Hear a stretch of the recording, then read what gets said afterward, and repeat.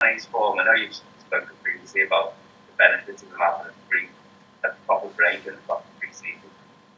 He was very hard on himself last season on his form.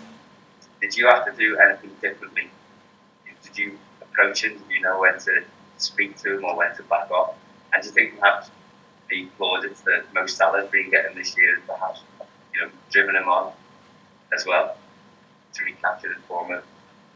I think we can, to judge Sadio, we can suffer that completely. For example, like what it helps or whatever, speak about him or him. Sadio is a world-class player itself. That's it. I mean, you see with all the numbers. Then it's 100% true, but I think Mo has now 108 or 109 goals. 108 goals, and Sadio has 101.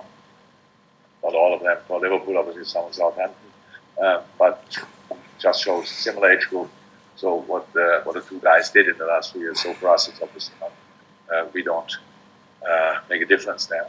Sadio, but it was nothing needed really. Sadio, when we think about the last season, so this season, I didn't have long talks or whatever with him.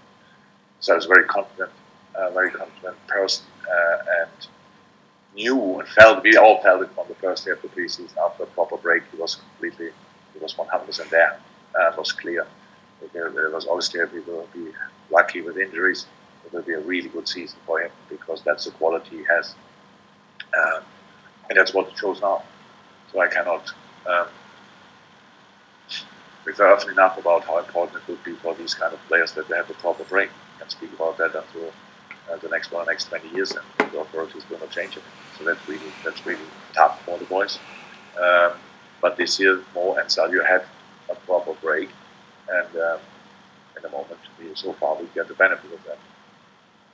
Chris, just to go back to Brian's bill a bit, you described the Godfather of the GEGENPRESS. I'm just wondering, are your ideas is very similar to Ralph? And if so, using your ideas in football very similar, it's kind of been simplest and said that he's kind of like philosophy of football the same as yours. I don't know whether that's true or if it is true, do you think that sort of validates in your method? It's quite simply looks like other trying to copy of the success, your success personally. That's what they're trying to do by getting in a guy who plays a high pressing game and all of doing that. I just wonder if that's your simple way of looking at it, not your somehow right, somehow not. It's not really. So you see, like this, Ralph, and he starts with one of the press conferences. I will say that probably he had a mentor when he was very young. He was a young man coach. His name was Mr. Coase. It was a part of him for a while, and then he had this influence from a Kiev game, I think. So my influence came from Wolfgang Frank, so where I learned about these kind of things, and then we didn't meet for a long time. But the approach was for sure similar in the beginning. But then some ideas are similar. We are both determined to organize a team properly. That's all true. But in the end, then there's a moment when when it all splits in all directions, pretty much, because then you have to lose them. So the very early starts of the pressing and gegenpressing development in Germany was purely without the ball. So gegenpress doesn't work. Every year you lose the ball and go for it. But the first thing was like how to organize the team and to press properly, ball orientated. Defending. That's how it was called. That's how it all started years ago. In a time when in Germany still most of the teams, pretty much all the teams, still played 3-5-2 with a proper libero in behind. It's kind of the WM system, so like they called in Germany WM system. So that's when it started, and that's how we were all kind of educated. And of course the younger ones. So I'm younger than Ralph. So, but I got, was already on duty in different clubs when I started the coaching. So I was influenced by Wolfgang Frank, that's true. So and I can't really compare it, but I know from all the talks that with him, that a lot of ideas are not too far away from each other, that's for sure. But the job is then to do, you have an idea, you have to then adapt it to your team. And that's I found it myself not that easy when you come in the middle of a season with 20 games between now and New Year's Eve. Very much. That's a massive challenge because the things you want to change, you have to train on the pitch, and that's a challenge we all face, obviously, because we don't have time for that. So either your team is already educated in that, or you need long meetings. That's the chance you have. So it'll be interesting.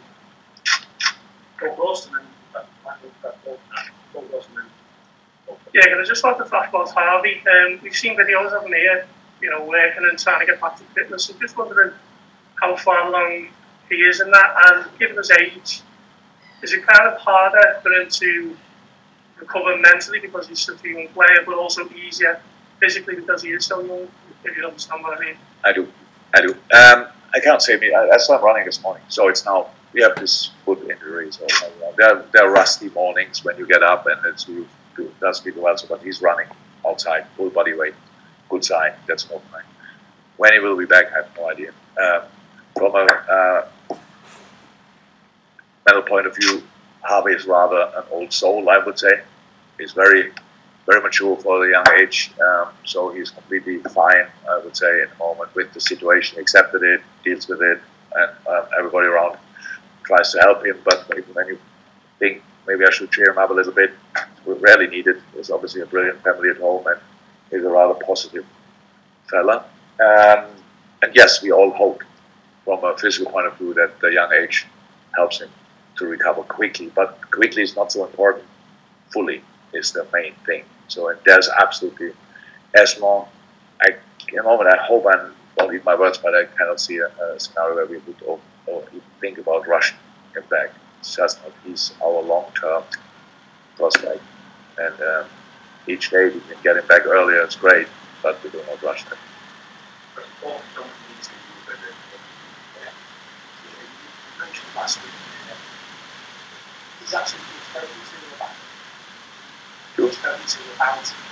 Oh yeah, that's a much longer. It's a thing. Even when it was not obvious for the outside, you can see it in games that they go for him, that they want to wind him up. Yes, but that was it's two different things. One is to make Sadio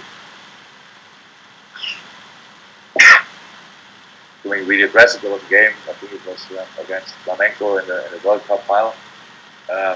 Rafinha wanted to go for him after he causing some problems when we played Bayern in the Champions League. It was obvious from the first second. It was really hard. I want to, and then directly having a discussion with him. What do you want to, like fouling him and then getting up and tell him it was nothing. With these kind of things, Gonzalo is now in an age where he's much better than that. Not that emotional anymore, but we all need our emotions obviously, and sometimes we control them better and sometimes less. But yes, we have these thoughts, of course. But that was not about that, because it had nothing to do with the situations. I really think it had nothing to do with the situation against Arsenal. Pretty much it's a completely normal setting. And then bam, and it was against Madrid, and I said then against Atletico was obvious. They had a red card, and I think you might remember this directly the next situation. I think a player of Atletico went down and made four Saldo Mortale just to make sure. So now they get yellow over that as well. So that was what I was talking about. But no.